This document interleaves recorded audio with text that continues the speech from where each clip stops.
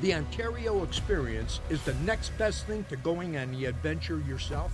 And who knows, this unique show just might give you some ideas for your next fishing or hunting trip.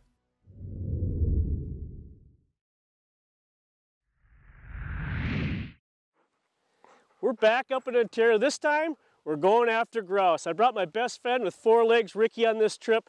You know, we were up here a few weeks ago at Whitefish Lodge and Outpost camps on a bear hunt. And every time we went back to our stand on the UTV, we saw 10, 15 grouse every single day. I thought to myself, why have I never grouse hunted in the Algoma region? I've had lots of luck over in Sunset Country, shot lots of grouse over there, so we thought this time we're going to load up and we're going to go try our luck in the Algoma region for grouse. I have a feeling we're going to have a ton of success. Let's go see how many grouse we can flush. Come on, bud.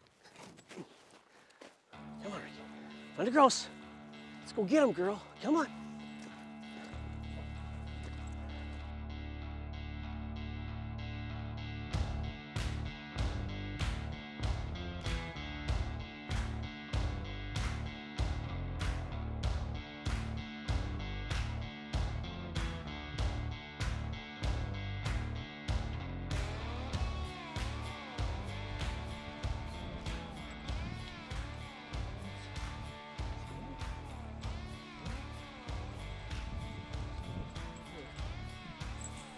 In there for sure at one point. It's so funny watching the dog when they get so excited like that. You know there was at least a bird in the vicinity not too long ago, and we had some rain this morning, so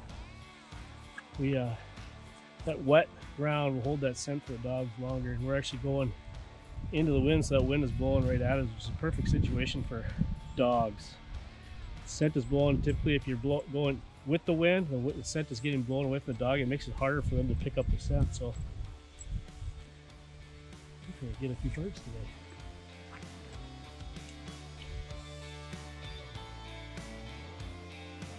Oh, woodcock! Got him, Rikki! Get him! Go get him! Touch him up! That a girl! Here, give. Look at that! So there's a woodcock. Look at that long beak on that. They're really unique looking birds, but like I said before, they are extremely tasty, just like a rough grouse. So if you get a few of these bonus birds, they don't go against your limit, but they are extremely tasty and they are abundant up here in Ontario.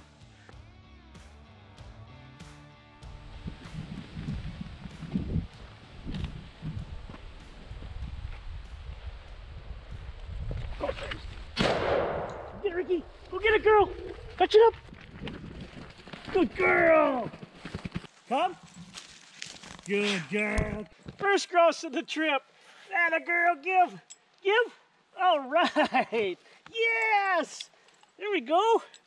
Rikki and I have been coming up here for years. We both actually started hunting together in Ontario. We both cut our teeth in Ontario grouse hunting together, so that's real cool. Her and I have been coming up here for the last 5 or 6 years, minus obviously the little break we had to take because of the pandemic, but we're back up here again, and it's a first grouse hunting trip. First day, first bird.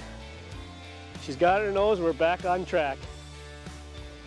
There's no break in that line, so it's definitely a male, a rooster, and then you got roosters have 2 to 3 dots on these little tail feathers on the back side, where hens have 0 or 1. That's how you tell if they're roosters or if they're hens. Growing up, my dad took my brother and I hunting all the time as youth back in Minnesota, and whenever we would shoot a grouse, the first thing I'd do is I'd go grab the grouse and I'd check it to see if it was a rooster or a hen, which is pretty cool. I mean, it's just a beautiful fan, and we would take them and spread them and dry them out and pin them to the wall in our bedroom. It's just a memento. It's just a memory that we'd always have. I actually have a friend back in Minnesota, Nicole Larson. She does art on these things. She would take, if you send her a photo and send her one of your fans, she'll dry it out and she'll actually paint that photo right on the fan. It's super cool. It's just a cool memory that you can put and remember your grouse hunting experiences.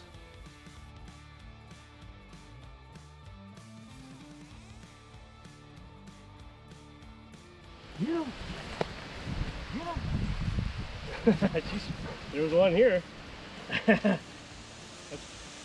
That's how they react when there was something very fresh. Come on, gotta be close. Come on. In here? He's there, huh? Oh, there she goes. Rikki, freeze, freeze, freeze. Go get it, Rikki, go get it! That was crazy. That was unbelievable.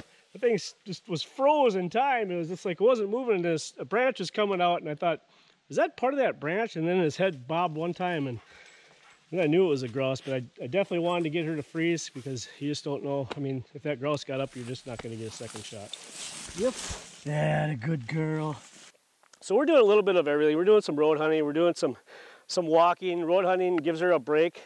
But I don't know if you guys saw that, but that grouse was just stuck, just stretched way out, and there was actually a branch coming into this path, this walking path, and then it moved a little bit, and I'm like, oh, it's definitely a grouse, but I actually told her to freeze because I didn't want her to go after it. Because if you look at what we're hunting right now, if a bird flies 2 feet into the woods from here, you are definitely not getting a shot at it. So I froze her so I was safe when I was shooting.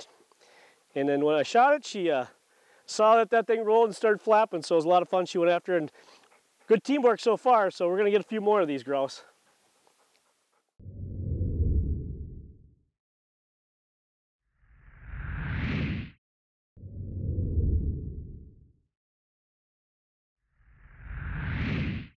This week we're going to be chasing grouse a number of different ways. The traditional walking, there's just, the nice thing about Ontario, there's thousands and thousands of miles of walking trails, which is what a lot of people do, and the traditional people think that that's the only way to grouse hunt, which is not true. Actually, you can chase grouse, hunt for grouse with ATVs, side-by-sides, and truck like we're doing today a little bit. You know, there's a number of different kinds of roads that you can hunt in Ontario. There's the 2-track, 1-lane, 1-way road, which is what we're on right now.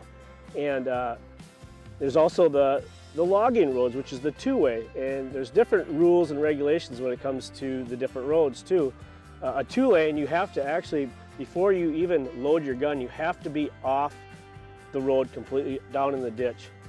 And you can't shoot across the road, in any road, whether it be a 2-track, logging 2-way road, whatever it may be. So you just got to be careful on what you're doing when you're shooting your gun. A lot of people actually look down on their nose when it comes to road hunting, which is absolutely ridiculous in my opinion, because number one, not everybody can walk 20, 30 miles in a day, and we're up here for a weekend, so we're going to be walking a lot. And the other thing is like I do road hunting and I walk. One reason is I give my dog a break. She gets super tired. She'll be sore tomorrow if we walked all day. So it's a nice little break for her. And road hunting can be very fruitful. You're covering a lot of ground. You're going through a lot of birds.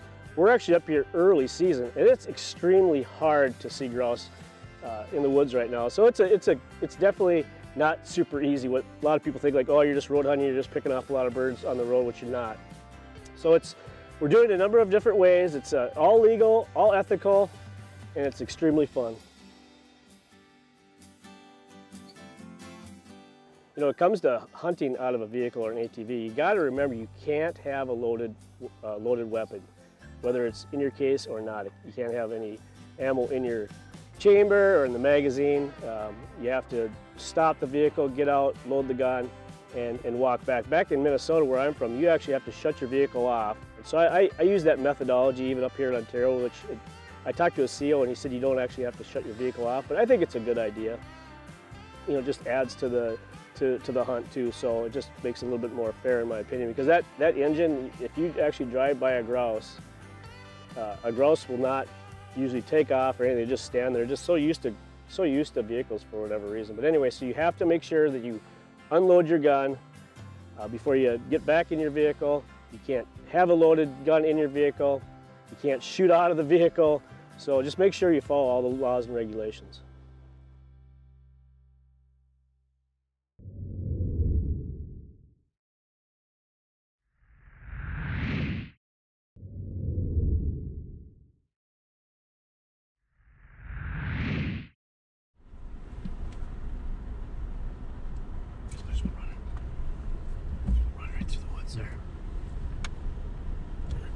tree there, he stopped. So we're just gonna get up and pull over here. Let's...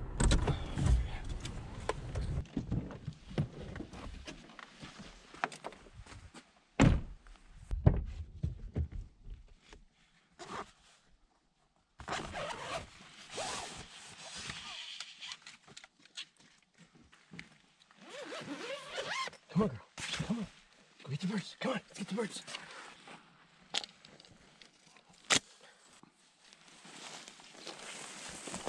Come on, Rikki. Rikki, come.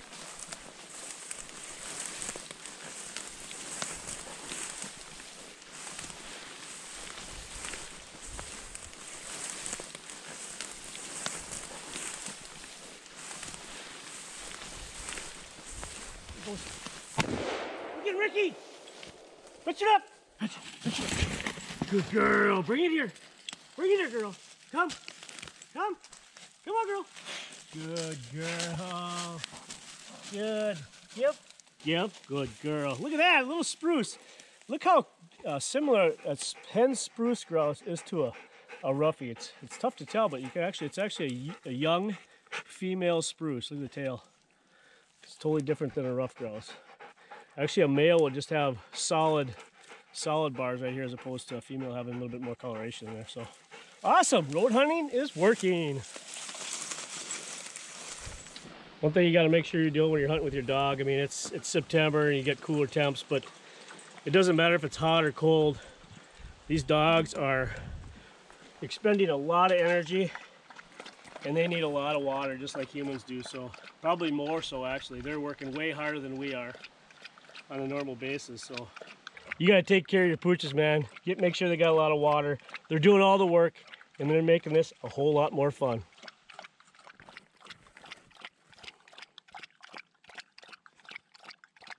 So there's two questions I get asked all the time when it comes to the border, crossing the border. One is it hard to get your pet across? And it's not. All you really need is to make sure that her records, her veterinary records, her shots, and everything else are up to date. Other than that, there is really nothing that you have to worry about. Bring these with you.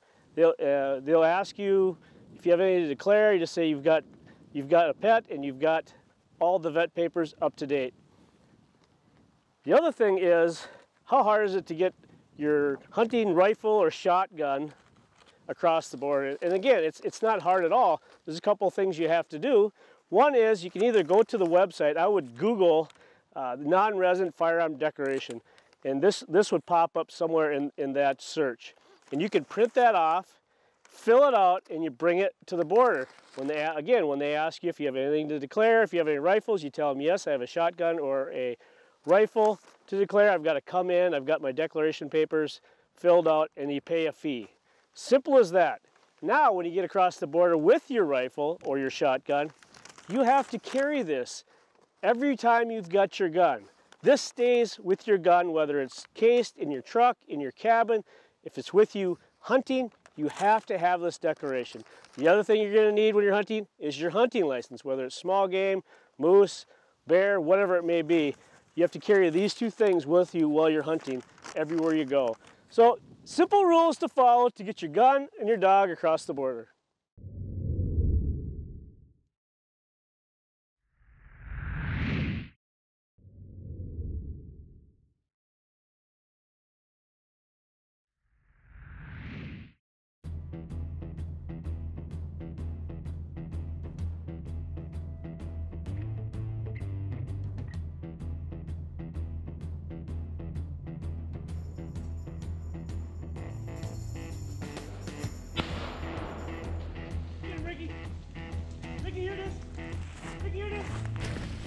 Get it, Rikki. Get it, girl. Good girl. Good girl. Yep.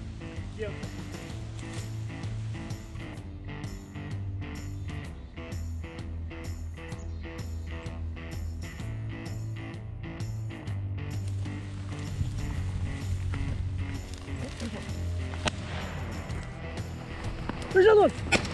Go get it, girl. Go get him. Go get it, girl. Two of them. There's another one. Oh, I missed that one. Just had 3 birds, got 2 of them. Fetch him up, Rikki. Go get it, girl. Go get him. Go get it, girl. Go get him. Hitch him up. Hitch him up. Hitch him up. Hitch him up. There he is. Bring it in. Come. Come. Good girl. Here you go. Come. Give. Give. Give. Good job. There's one. There it is. Good girl. Come. Come. Come. Come on, girl. Come on, girl. Come on. Yes. Give. Give. That a girl. Yes. That is awesome. Good job. Nice work, Rikki. Yes. Feathers and all. Feathers and all. Good job, honey. Good job. Sweet. Wow, that was crazy. Saw one and actually came back. We were driving down this 2-track road and saw one running and it came back, and a lot of times there's more than one. We've actually only seen singles so far this week, and that was the first time there's actually 3 birds. I got 2 out of 3. I should have had the 3rd one, but it actually got over the top of the hill before I got a good crack at it. But I would never have followed the one if it wasn't for her. That's why you have a dog. That thing fell in some thick stuff, and I knew I got that one. I thought I got that one, but we couldn't find it at first, and then she came back and grabbed it. So much fun coming up here with a dog. You got to try to get up to Algoma. There is grouse all across Ontario. We've experienced the Sunset Country region. There's a lot of birds, and now we came to Algoma, and it's the same story. Lots of birds.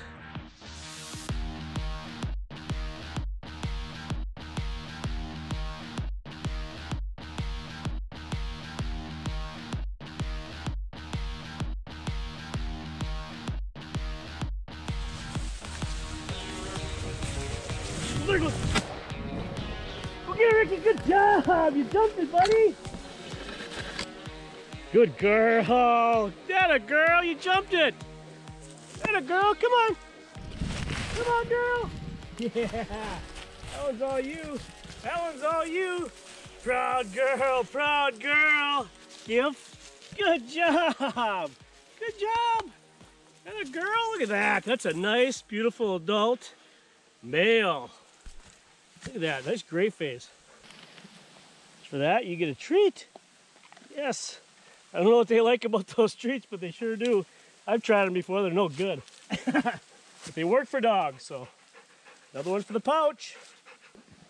I knew this road had to produce. This is the exact kind of forage that grouse like. You got some of the young trees mixed in with a lot of the pines and tamaracks and stuff like that, and it's great cover. They roost in a lot of these pines and these adult birch trees and so forth, but they like to eat a lot of this young stuff, so that's why you see them around a lot of that type of forage. So it just looked like great cover. A lot of rolling hills and so forth, so another nice bird. Go, Rikki.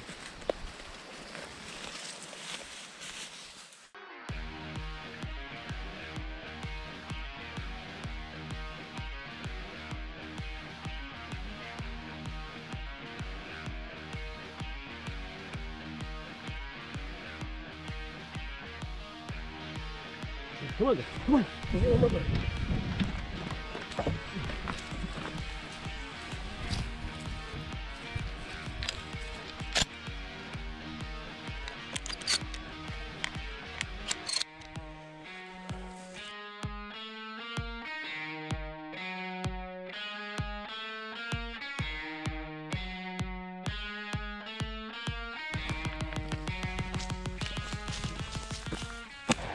Get it, Rikki. Fetch it up.